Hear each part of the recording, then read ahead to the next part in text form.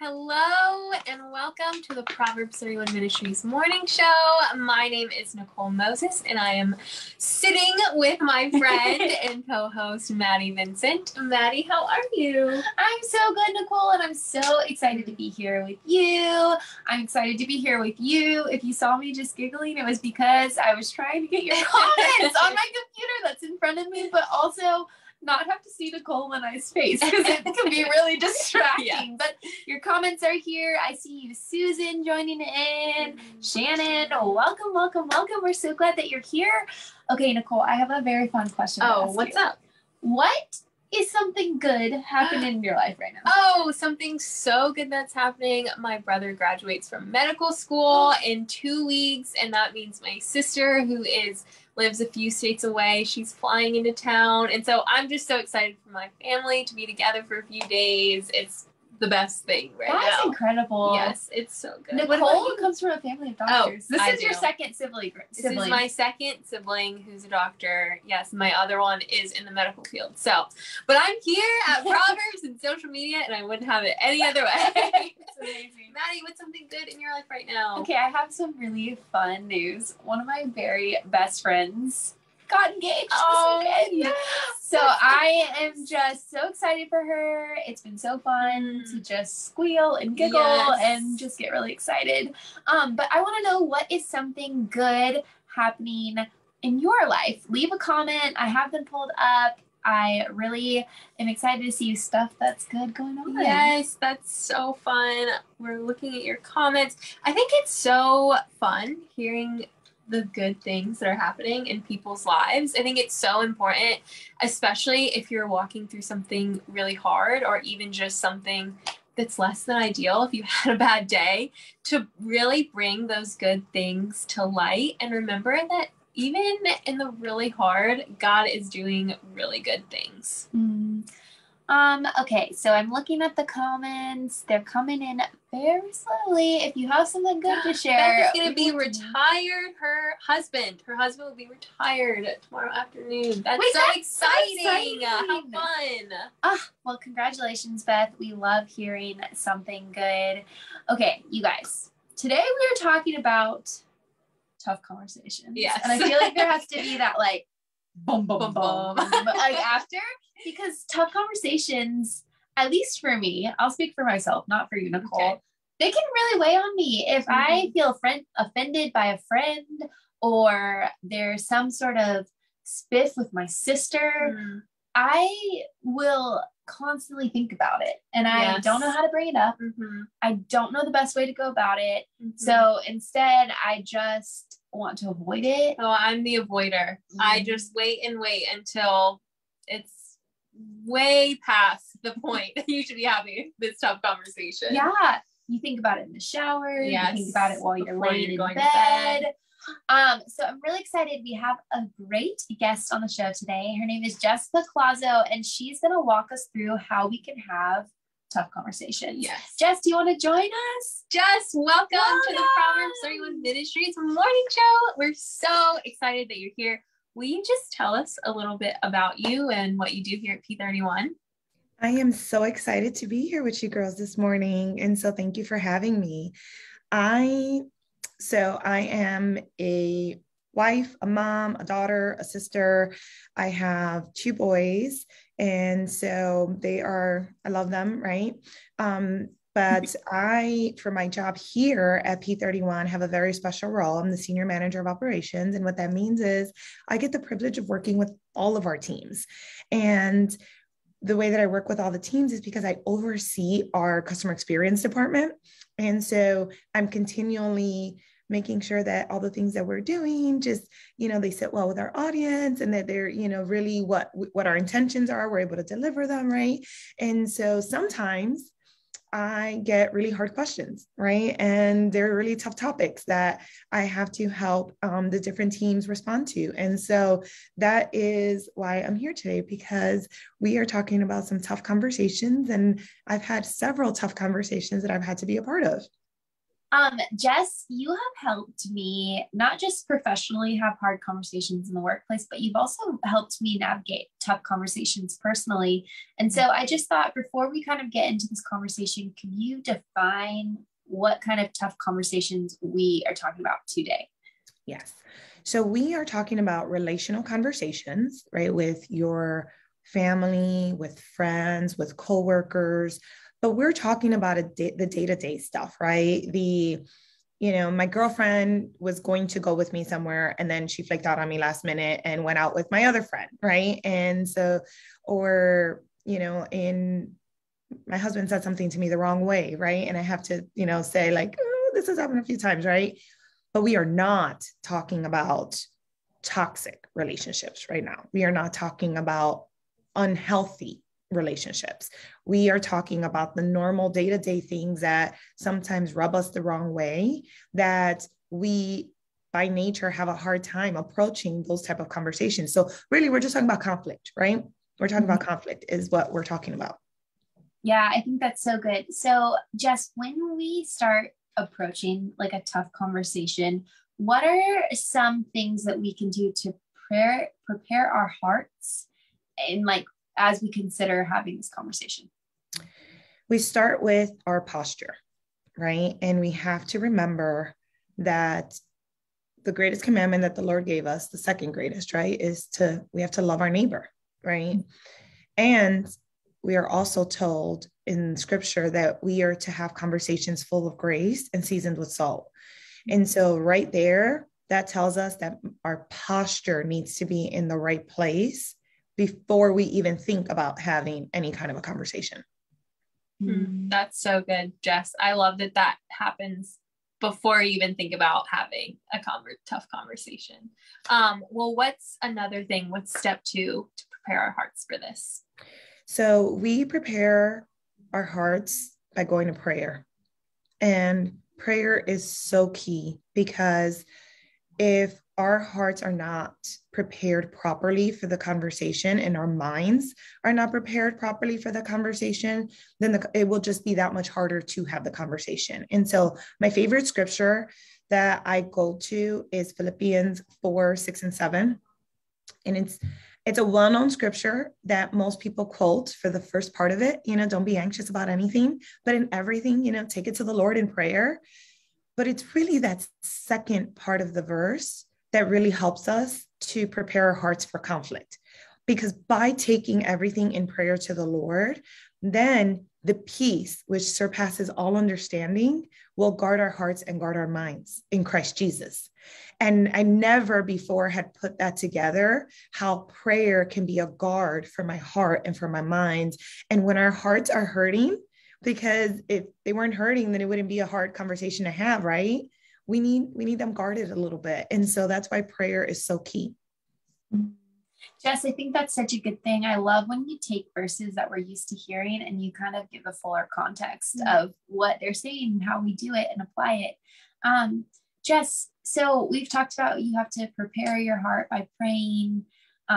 You prepare your heart by just checking yourself and knowing like, what is my posture into this? But what's another good step as we consider for having conversations? Yeah. Once we've been in prayer, we have to be prepared to listen, right? Okay. And we're prepared to listen first and foremost to the Holy Spirit, because we need to know where is our heart in the conversation, right? Mm-hmm. If our heart is still what I call very raw, very just sensitive, and just that wound is still really, really open, then in prayer, we will know, the Holy Spirit will tell us that we probably need to seek godly counsel before we take any other steps. Because if you try to approach the conversation when your heart is still open like that, then the conversation's not going to go well at all, because you'll still be defensive. You'll still be it's really hard to have that posture of knowing that I have to love my neighbor when that wound is really, really open. And I'm really not liking my neighbor right now, Yeah, I think that's so good. I think it's important to go to godly counsel, like you said, and someone who has a relationship with Christ, and that is at the forefront of their lives. So they can bring you back to what's really important. So Jess, what would you say is like the ultimate goal, like what we want to get out of like these tough conversations? Well, I think the ultimate goal to remember is that our responsibility at all times is that we are to be Christ-like and represent Christ. And so this conversation has to represent Christ in there. Christ didn't avoid the hard conversations. Christ called the things out, but again, full of grace, seasoned with salt, the posture, loving the neighbor with the right intention. So we have to remember that first and foremost. And what that does is that removes me from the equation a whole lot. And the more I remove myself from the equation and I put God into that, the more my heart is softened, and the easier, and I'm never easy, right? But it just becomes a little bit easier to then approach the conversation. Yeah, that's so good. I mean, these are great steps. Yeah. And we haven't even gotten into the talking part of the conversation. I think that it's so amazing to just talk about all these things that we have to consider beforehand. Jess, I have one last question for you about kind of the pre-work to having a tough conversation, which is, how can we ask ourselves questions to make sure that we are prepared to listen, that make sure that our heart is postured in the right space? How do we make sure that our ultimate goal is to reflect Christ in this conversation? Do you have any questions that we could ask ourselves personally that would help us know where we're at? Yeah, there's a lot of self-reflection going on here, if you haven't noticed the theme, so far. And so you start with, is the conversation even necessary? Yeah. Why do I say that? Well, we have to really evaluate what was happening when the incident occurred, right? Was I having a bad day? Did I have other bad news that was given to me that then this happened? And so just really, I wasn't in a place that I just was taking everything the wrong way. Was that person in a bad space? Do I know of anything going on in their space that might have caused the issue to happen? Or is this a continual issue? Is this something that's happened several times? And yes, the conversation, it's time to have the conversation, because if we don't have the conversation, then like, what's the outcome of this, right? Will we have a wedge in the relationship that now we really can't get past? Will it create bigger problems with other people if we don't have this conversation? Like, are there ramifications for the people around us? Because we know that everything that happens, like there's consequences, right? And so what's a consequence of having the conversation, and what's a consequence of not having the conversation? And it's just really thinking about that. That's so good. Those are so thought-provoking and just so good to, like you said, do that self-reflection work before. But Jess, I'd love to know why is it so important to think about questions like these before entering into a tough conversation? Because we need to really, really know where we are.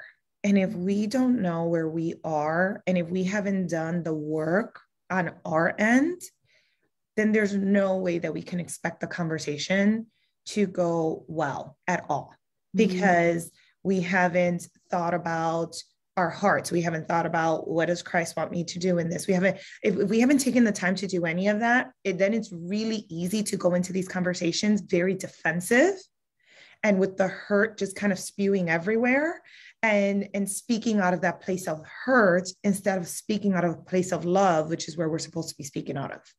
Yeah, that's so good. I think that we've really talked through everything we have to pre-consider before we go into this conversation. But let's get into some practical tips, Jess, of what are some do's and don'ts of tough conversation. Let's start with the don'ts. Okay. Do not have this conversation via text or email. What? That's number one. I can't text my sister and tell her I'm mad at her. No, because what that will do is you're going to set off the other person, and then you're going to get a bunch of text messages back and forth or emails back and forth that are just full of raw emotion. And it doesn't matter how many emojis you try to fit in there. they are going to read that message however they read that message, not how you intended that message to be sent. So absolutely no hard conversations via text or email. Okay, we got it. The other things is you don't want to be distracted. So when you go to have the conversation, don't have your phone out, don't respond to other text messages, take any calls, make sure that you can give your undivided attention to the conversation. You don't want to blame shift, right? If you start playing the blame game, defenses are going to go up.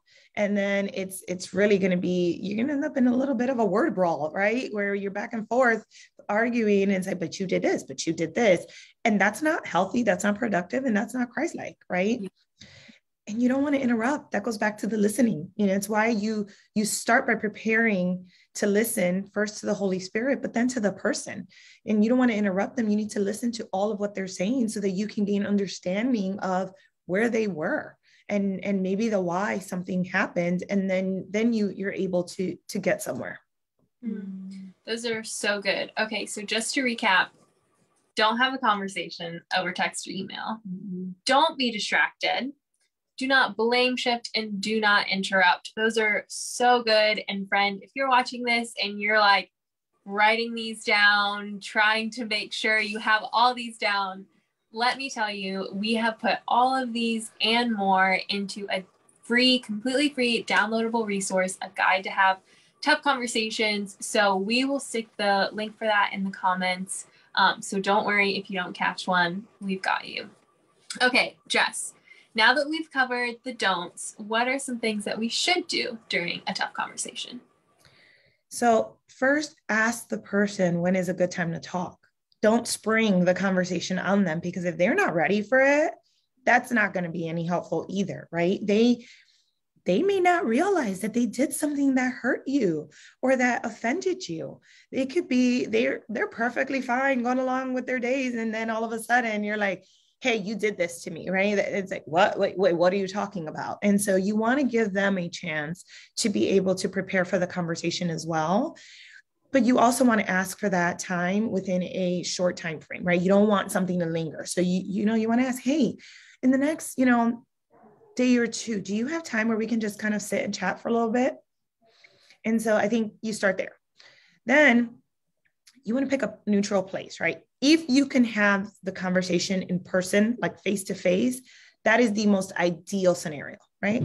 But you may not. What if your sister lives across the country, right? Or you're just not available. Your week is crazy busy, but it's something that needs to get addressed.